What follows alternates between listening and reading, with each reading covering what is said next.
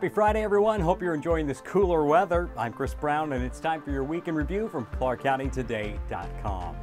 Let's start with the big news of the week, which is the potential to be even bigger news next week. 6 Clark County school districts are facing a teacher strike over wages, and Camas could join them next week. Teachers say districts are being stingy with state money approved by the legislature as part of the McCleary-mandated school funding.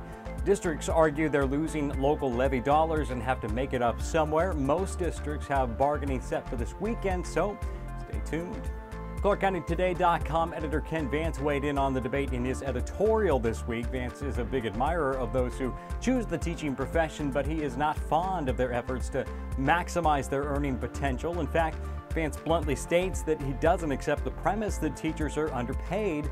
Vance also shares some thoughts from Rep. Liz Pike and Vancouver-based forensics accountant Tiffany Couch on the subject. Got our Facebook community fired up, so head on over there and join the debate.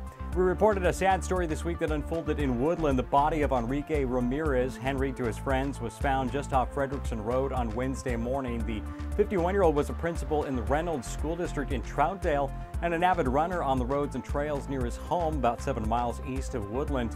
He was reported missing by family and friends Tuesday morning. Searchers from the Cowlitz County Sheriff's Office located Ramirez's body Wednesday morning. Cowlitz County Sheriff Mark Nelson said the death appeared to be of natural causes.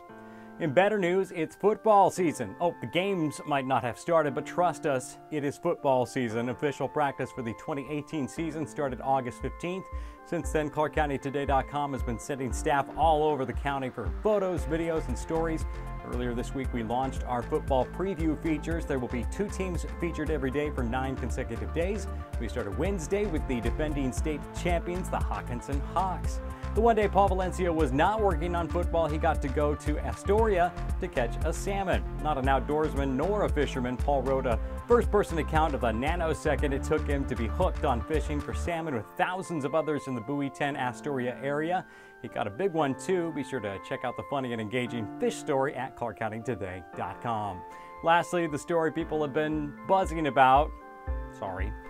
But seriously, if it seems like yellow jackets have been bad this year, you're right. One pest control expert that I talked to said it's the worst year he's seen in over 3 decades in the business. Apparently, a couple of mild winters are to blame. Pro tip, set out some traps in October and you might catch a few queens. Each one represents a possible yellow jacket nest next year. There you have it, a small sample of the great stories you'll see at ClarkCountyToday.com. And watch for some great stuff from our newest full-time reporter, Jacob Graneman. We're really excited to have him on board. Remember, if you have a story idea, you can send it to us via email, news@ClarkCountyToday.com. And be sure to follow us on Facebook, Twitter, and Instagram to be the first to know when new stories are posted and to be a part of the conversation. For all of us at ClarkCountyToday.com, hope you have a great weekend. We'll see you next week.